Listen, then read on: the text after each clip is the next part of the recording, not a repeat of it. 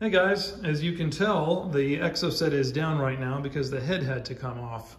The reason that happened is the valve clearances kept getting tighter and tighter to the point where I was losing compression. I kept having to adjust them every 500 to 1,000 miles and couldn't figure out why.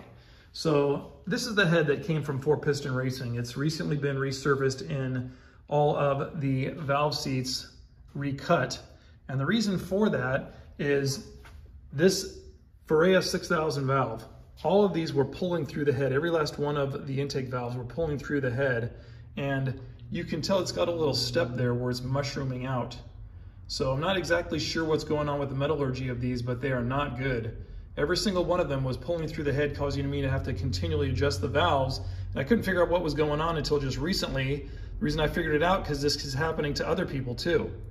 A major aftermarket parts supplier has had this happen to two of their heads, one modded, one stock, except for these valves. And then another guy on Facebook recently said the same thing about his. So 4-piston racing does excellent porting jobs, as you can tell from the cylinder side and from the intake side. Really good porting jobs, but for some reason they're pushing these Ferrea 6000 valves, which are junk. So this is a new SuperTech valve. This is a Ferrea exhaust valve, and this is the intake valve that was from Ferrea, sold to me by 4-piston racing. So as you can tell, this is a magnet, not ferrous on the exhaust valve. The new intake valve from SuperTech's not ferrous,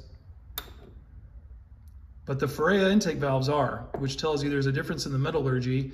I'm not a engineer, so I don't know exactly what's going on with that, but I do know that the metal is too soft to be used. So just as a public service announcement, do not buy Ferrea 6000 valves unless you feel like taking the head off. It's costing me, in addition to several weeks downtime trying to figure out what the problem was, over $1,000 in having the head resurfaced. I did it in a place here in Torrance, California called Flowport. They did a great job cleaning up the cylinders and or the chambers and recutting the valves.